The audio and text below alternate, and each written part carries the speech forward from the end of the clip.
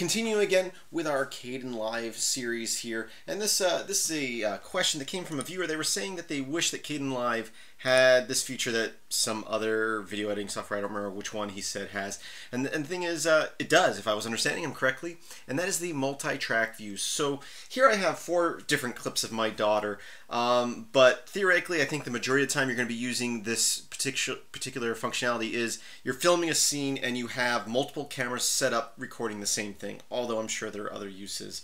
But let's say these were all just different angles of the same shot, and you want to be able to cut between one and another. So you can be like, okay, I'm going to scrub through this line.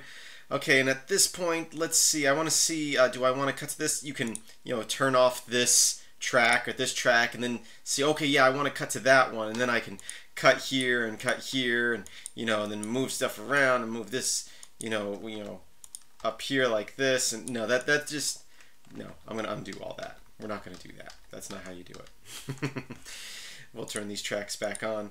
What you have is, if you make sure you're in the project monitor up here, not the clip monitor, and you right click, there is a multi-track view, and it will show you 4 tracks at once. You notice nothing changed up here. It doesn't change till you scrub through here or press play. Once I move my cursor here, now you can see all 4 tracks at the same time, and it's very easy to scrub through here and see, oh, okay, I want a video on the 3rd track. Let's move that one into our main track, so we're viewing that. But you will notice if I come here and I press play, it plays a little jerky. Okay, well, I'm trying to play 4 copies, 4 different 1080p high definition video clips right off my Canon camera in MOV high quality format, and it's stressing out my computer a little bit. Maybe it won't on your computer, but I'm thinking it probably will. So you're probably going to want to use proxy clips for this, which I went over in one of the very first videos in this series, which I've already generated them for this project. So I can just right click these and say proxy clip, and now they're there, and now I can press play and you can see they're playing smoothly. And then of course I switch back to the full resolution ones when I'm rendering.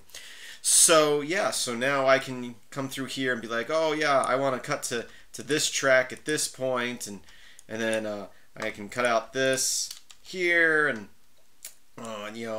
and of course you're looking at it, so I removed that video from the timeline there. Of course you could probably always add another track and move your main clips up there, just however you want to do your workflow. But of course when you're done, you go like this, and now when I play them, it goes from this clip, and then it's going to cut to this clip. So the multi-track view is very useful.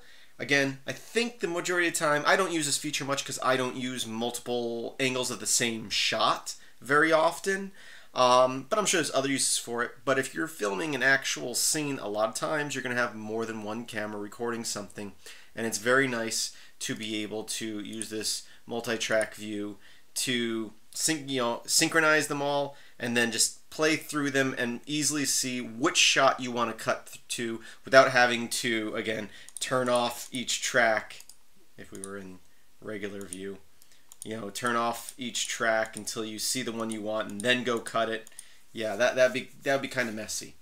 So I hope you find this feature useful. Again, make sure you're on the project monitor, not the clip monitor, because the clip monitor is just one video. The project monitor is this over here.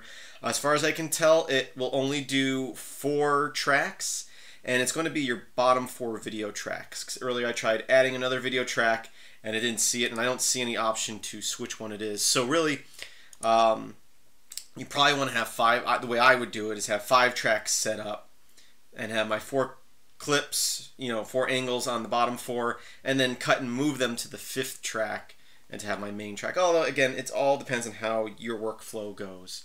But again, multi-track view right there. And again, you don't see anything happen right when you click on it. You just need to move your timeline cursor.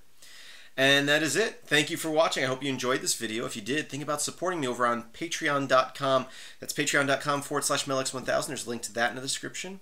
And even $1 a month is I'm very thankful for that. If you want to give a one-time donation, go to my website. There should be a PayPal link under support. And if you can't support financially, think about supporting by liking, sharing, subscribing. That helps out a lot because it gets me more views, and I do make a little bit of income from ads. So I appreciate that. The more views I get, the more money I make that way. It just helps me set aside time to make videos like this. And so that's the end of my self-promotion. Thank you for watching, and I hope that you have a great day. Check out all the links in the description, including one to the full playlist.